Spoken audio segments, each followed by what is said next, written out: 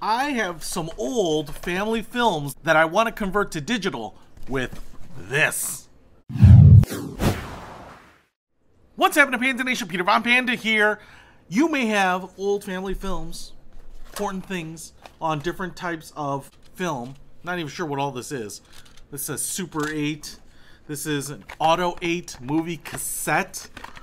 And these things might look familiar to you. They're kind of pre my time, but I'll be honest, I remember watching science videos in grade school where they were reel to reel. Now, if you want to make those memories digital so that you can archive them, share them, all that kind of stuff, just see what's on those things. Honestly, I'm just kind of curious what's on them, and I'll probably save them for posterity. But to digitize them at home, you can pick this up. It's by Wolverine. Film to digital movie maker, and you can see here it's got reels to run things through. So I want to quick unbox this because everything that you need to do that conversion, I think, is right here. At the top of the box we have a reel, this right here. So we've got one reel, then I've got, looks like, some cables for outputting. Ooh! We also get a duster. I remember these and I didn't know what they were for, but they're for dusting off stuff when you have actual physical film. Looks like we have a 3.5mm to kind of an RCA plug cord right there. We also have a power cable right here. It looks like it is just a single prong. And then we have a mini USB cable.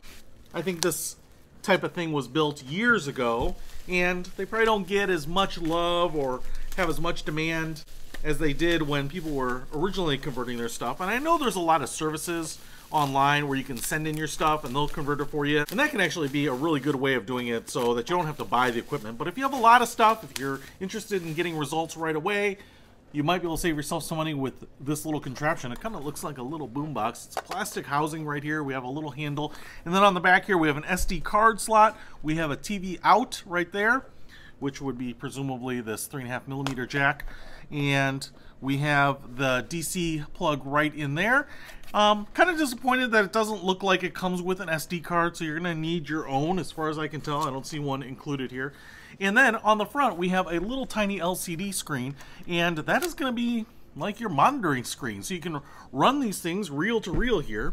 This is going to catch the film because it's going to assume, presumably, that you have your film on existing reels. So hopefully it's pretty universal in the way it works.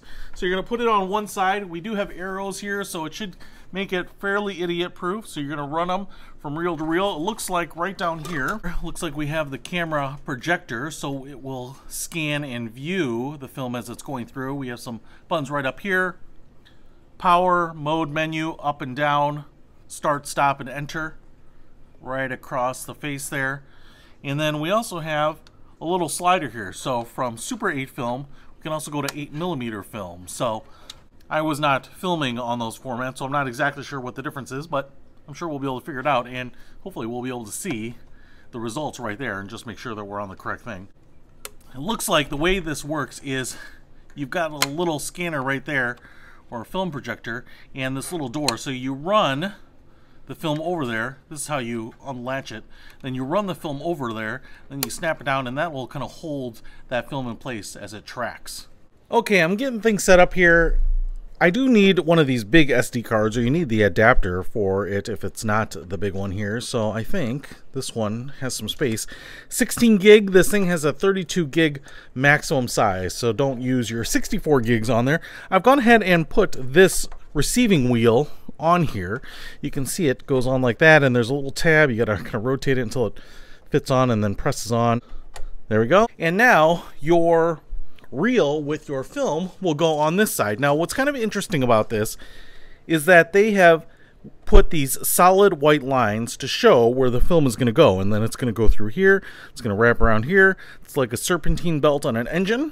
And then the dotted line is when you flip the reels, and you're going to follow the dotted line to do the rewind here. Okay, so the other thing that I noticed that it came with are some adapters for this side for the different types of reel holes that you might need.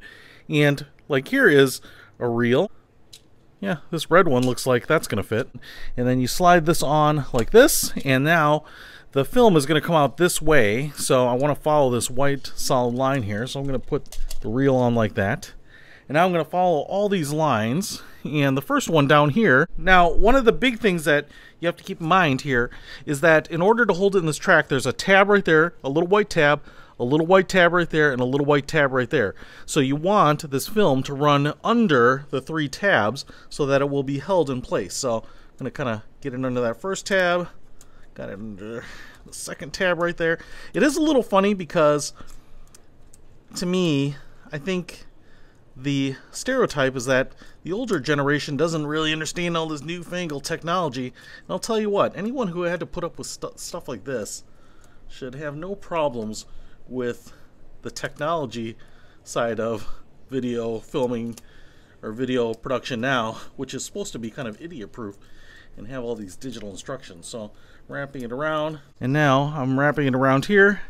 There's a little slot inside this reel, and I'm going to try to pull this so that I can get it in that slot. I'm just going to pull it a little tight there. I've never done anything like this in my life. So I've got that set up just like that. Now I'm going to go ahead and power it on. Ooh, that's lighting up. Look at that. And the screen right there. Dude, I'm already getting an image. Now I think you can adjust this a little bit. So you can adjust sharpness and exposure, but I think I'm just going to start recording and see what happens. So to start this little bad boy, just hit enter, I think.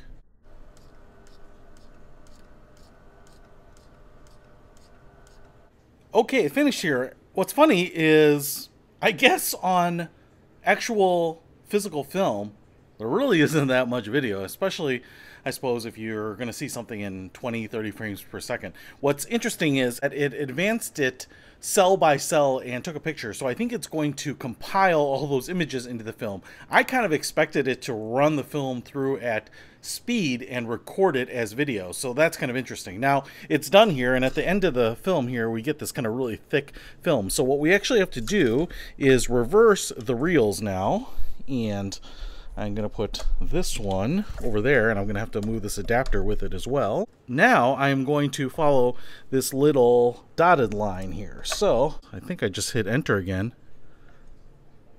and it's going to start tightening it up. And now it's just going to reverse them. Pretty cool. Definitely not super speedy, super convenient. Guess that's the beauty of technology and random access. But we're getting these old memories converted to digital. So let's see what we captured on that SD card. So this film apparently is a shot of rafting on the Grand Canyon when my father was with his college buddies, presumably. So it's kind of an interesting film, and this is the raw output. So what we have here is it just a little bit off-centered, and I think maybe I can make some adjustments so that I don't have the bottom of the frame at the top of the screen like I do. I didn't do any color correction. I didn't do anything in the recorder other than use the default settings. And so this is what you might expect. And obviously it looks like an Instagram photo because of the degradation of the film, but it's actually really smooth. It has really nice resolution. And even though this reel of film, once you get it converted to digital, is only about 90 seconds or 2 minutes long, it's kind of cool to see some of these old experiences kind of come back to life. Now, I will say, apparently on these films, you don't have any audio with them, so it's just the film itself, but it's still pretty cool. If you want to transfer your old 8mm films into digital files that you can share on YouTube,